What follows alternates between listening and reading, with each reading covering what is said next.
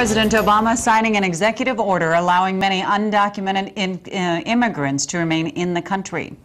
Thanks so much for choosing ABC 6 News. I'm Betsy Singer. I'm James Wilcox. This new order would essentially end deportation for about 5 million undocumented immigrants in the United States. That's about half the estimated population in this country illegally.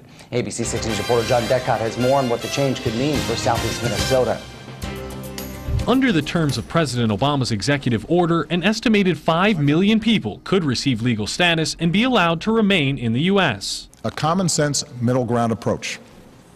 If you meet the criteria, you can come out of the shadows and get right with the law. Under the president's plan, all undocumented immigrants who have been here at least 5 years and have a child or spouse who's a U.S. resident would be able to apply for permanent legal status as long as they don't have a criminal history. This executive action is kind of codifying a plan that's already been put in place as far as keeping families united and focusing on the criminal aliens. Dan Donnelly is an immigration attorney in Austin, and he says the plan's impact here won't be as far-reaching as it may have been a few years ago. In this particular community, I don't think we have the undocumented workers we maybe had 4, 5, 6 years ago, and that's because of enforcement policies. Donnelly, who was actually born in Ireland, says the plan will likely have a bigger effect in places like Texas and California. Yes, there'll be people in the community who are going to benefit from this, but I don't think we're going to see lines outside of anyone's doors.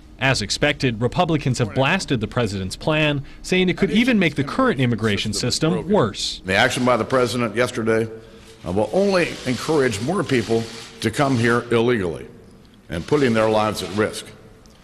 We saw the humanitarian crisis at our border last summer, how horrific it was.